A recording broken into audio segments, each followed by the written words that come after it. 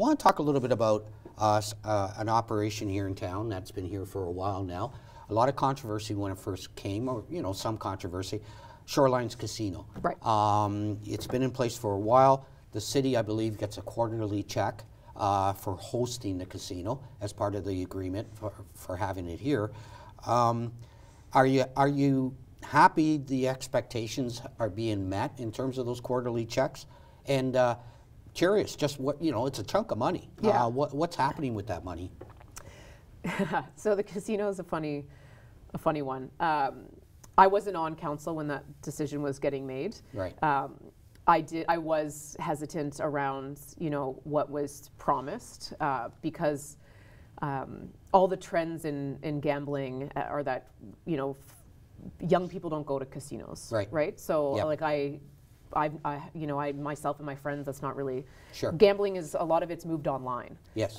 So for me, I was like, these numbers that we were being promised, these millions and millions of dollars, I was like, I was always hesitant that was going to happen. And then we have seen that the money coming in has been under what was put forward. Yep.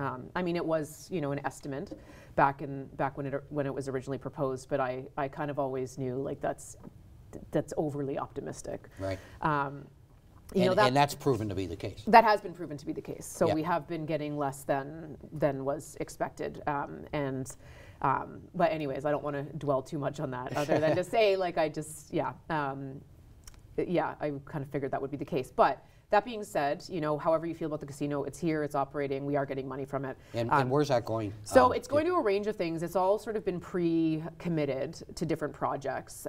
It is helpful money to offset some of the capital programs that we have going on because, Okay. again, we have so much. And I can get you a detailed list. I don't know them all off the top of my head right now. Sure. But they, when it was originally discussed that this money's coming in, there was sort of pre-allocations for how we're going to spend this money for the first couple of years. Yeah.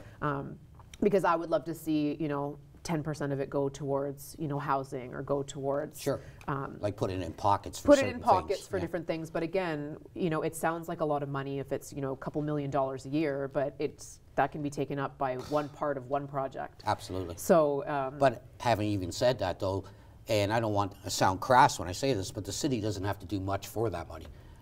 Well, we're paying for the realignment of Crawford Road, which has gone way over budget. Yeah, that's still going on, too, right? And there was, true and that's enough. complicated. So I would say we are, and again, that's the project that I am not in favor of.